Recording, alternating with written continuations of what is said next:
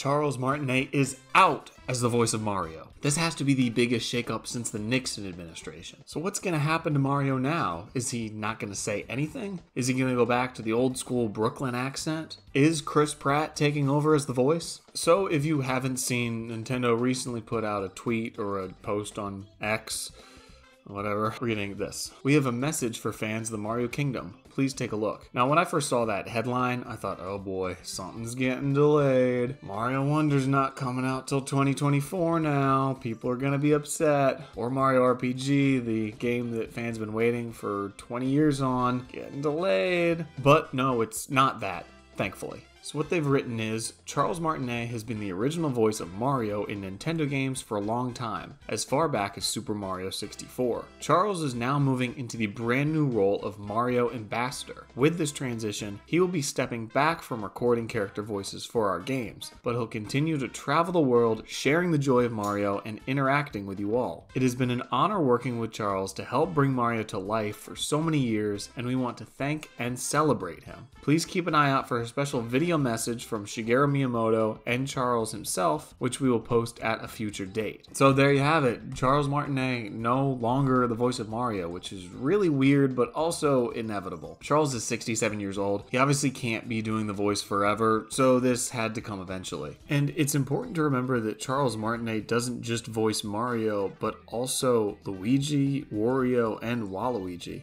So this isn't just affecting the main character, it's actually affecting a sizable portion of the main Mario cast. But let's break down this message bit by bit. So first of all, he's stepping into the brand new role of Mario Ambassador. So I'm guessing he's going to be representing Nintendo at the White House on the topic of Mario games. So that'll be cool to see him and Biden shaking hands, hanging out in the Oval Office. No, what I think this means is I think it's just sort of an honorary title. Basically, they're going to be paying him to just be Charles Martinet. And even though he's not continuing to be the voice of Mario, he'll still be known as the voice of Mario. Not only as the guy who provided the voice, but the guy who came up with the voice. And I think the biggest reason that Nintendo is going to keep Charles Martinet in this role is actually to have some degree of control over him. And I know that sounds dystopian, but by keeping him on the payroll, they are able to control what he does in public and what other jobs he takes, because he is an actor, so he would be well within his rights to go look for other work. And with him being a totally free agent, that means he could end up in a Viagra commercial or something, which Nintendo definitely does not want the voice of Mario ending up somewhere not super appropriate for children. So keeping him as an employee, they are able to prevent things like that. So you'll probably see him at Nintendo events like E3 or the Nintendo Live thing that's been going on. Maybe if they have another tournament like another Nintendo World Championships, he'll be there as the Mario ambassador. I doubt he's like sitting behind a desk working 10 hours a day writing reports on Mario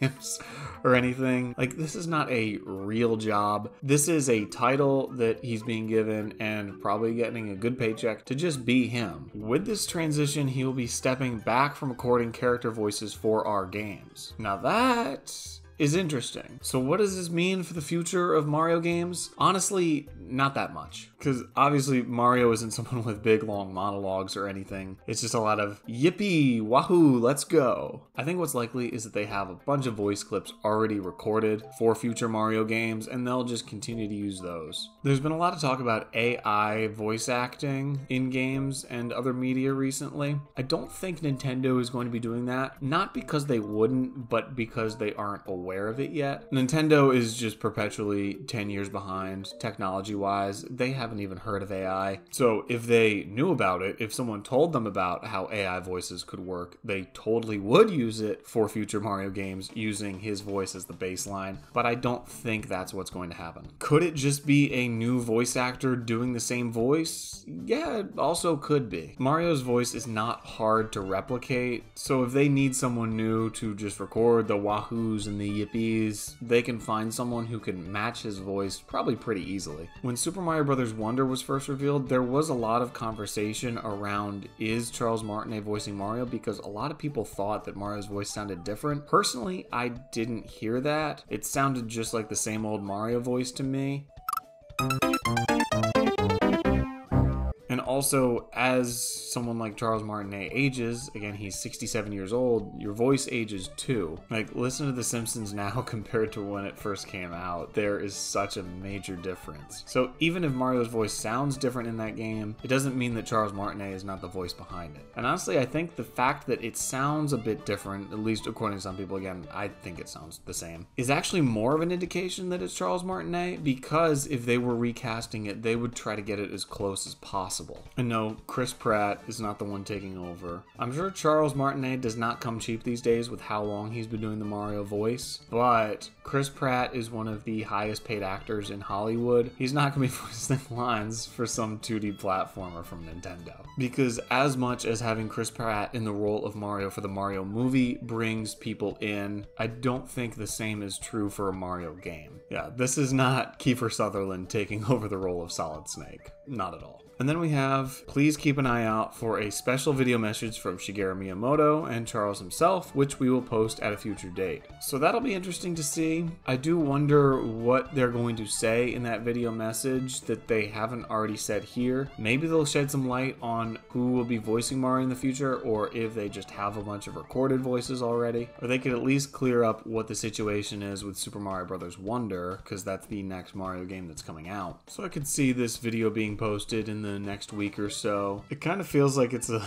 little bit like your parents getting divorced. I'm picturing Shigeru Miyamoto and Charles Martinet like sitting on the same couch next to each other, like, and saying, yeah, we're not together anymore, but just because we're not together anymore doesn't mean we won't love you anymore, and doesn't mean we won't make Mario games for you anymore. I'm bracing myself for that a little bit. The fact that they're going out of their way to record a video message in addition to this tweet does make me feel like there's a bit more to say outside of this topic. I'm not saying that they're gonna announce another game there or something, but we could see some news not related to a new game, but just related to Nintendo in general coming out of this. It's crazy when you think about it, but this is the biggest shakeup there's ever been to the voice of a video game character. Because not only is Mario the most popular video game character in the world, but also the same person has been voicing him for well over 20 years. The closest equivalent would probably be Sonic, but Sonic's voice actor has changed like 5 times since he started having a voice. So as far as things go, this is kind of unprecedented.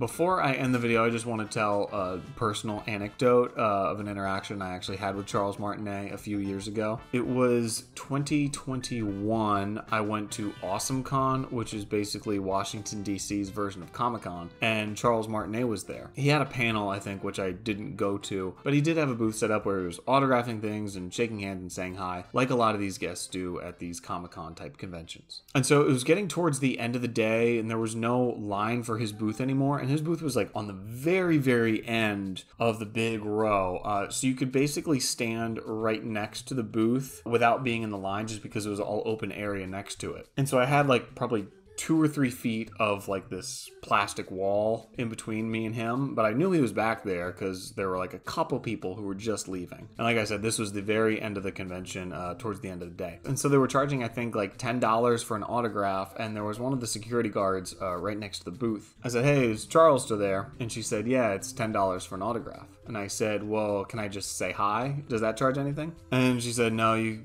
still got to pay even for that. And so what I did, there was that 3-foot plastic wall just separating me from him. I just walked and I leaned around it and I just went, hi, Charles. And he like looked up at me kind of surprised, but very friendly. And he just went, hi. And I turned back around, saw the security guard, and she just gave me this look like, and I just said, hey, sorry, I had to just go for it. And she was like, all right, whatever, get out of here. So yeah, that's my personal interaction with Charles Martinet. Very brief, but very pleasant. So I'll look forward to seeing whatever he does in the future. All right, that's the end of the video. Thank you so much for watching.